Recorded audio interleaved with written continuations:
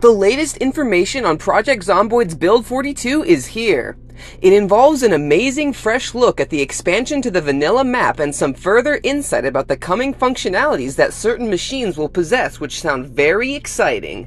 Getting right into what this new functionality really means, they begin by explaining that they have been scripting a new system for the UI of all the machines in-game. This of course spans from simple fire alarms all the way to things like the new crafting stations and even stuff like vending machines.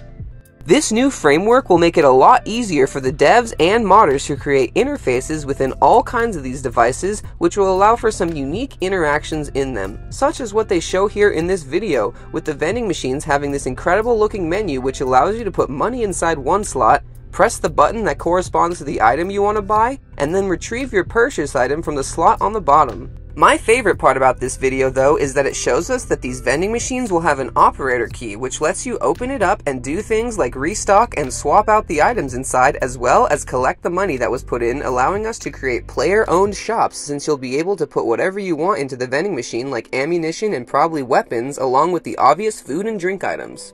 Just imagining what could be possible with this new framework gets me very excited for the future of mods for the game, as well as what other things the devs will allow us to do when all of the in-game machines utilize this new code. The next big thing we are informed of is that they are working on improving and polishing Discord integration, which will be very good for roleplay servers or just servers in general.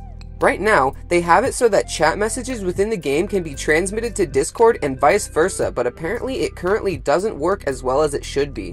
On top of improving this, they are also going to make it possible for Discord server owners to input LUA code, which will then be executed in the game.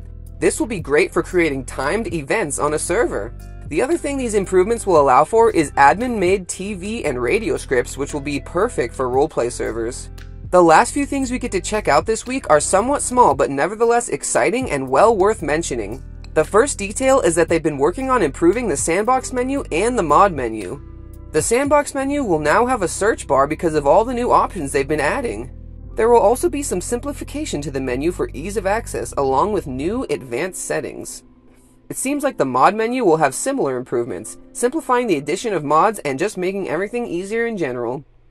The next small thing they mention is that they have been working on some of the behind-the-scenes stuff for the new farming overhaul, which includes some of the UI, some decisions on what you learn at which skill levels, and some fixes to some of the work-in-progress animations we have seen before.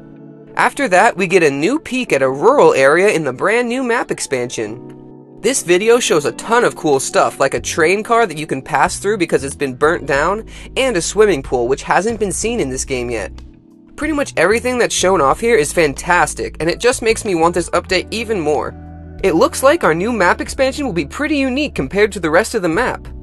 Finally, we get to see some more of the new hats and new masks being added, and they all look great. It looks like we will finally get to go trick-or-treating in Project Zomboid. That was all we had this time. It seems that with each new dev post, Build 42 somehow keeps looking better and better. There's so much to look forward to, it's getting hard to keep track. What I do know though is that this update is going to be huge, and Project Zomboid will never be the same afterwards.